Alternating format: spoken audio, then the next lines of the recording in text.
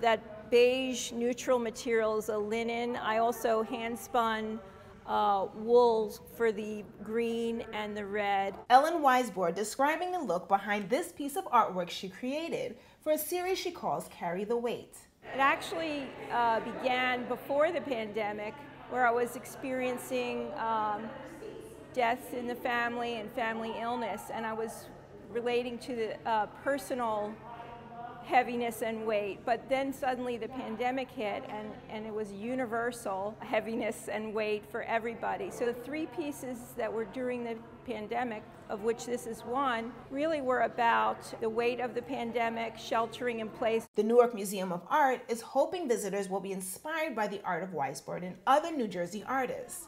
They're all part of this year's New Jersey Arts Annual Revision and Respond exhibit. The theme Revision and Respond is very open, so to really allow the artists to submit works that showed how they responded to the tumultuous events of the past several years, racial injustice, the pandemic especially, but all sorts of issues that have been affecting everyone in our world. And so all of these artists are allowing the visitor a way to understand the world that has happened to all of us recently. After receiving more than 1,800 submissions, the exhibit showcases 50 pieces of art created by 45 artists, choosing to express their creativity using various materials and techniques.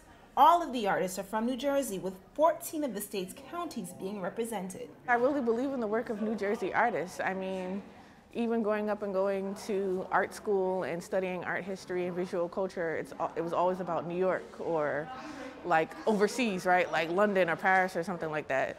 And I often think that New Jersey artists don't get the recognition they deserve. And so I was really excited to be able to be a part of something that highlighted the work that we have here in New Jersey, especially the artists here in Newark, New Jersey.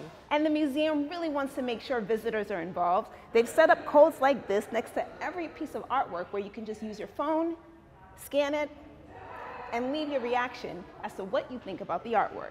We really hope that visitors will take away a sense of the power of artists to really revision and respond to the world around them, and offer a way for the visitor to, by looking at this art, by experiencing the art, really allow them to start to process their own emotions that have been so often difficult in the past year or so. Visitors will also have a chance to take virtual tours with some of the artists starting next week.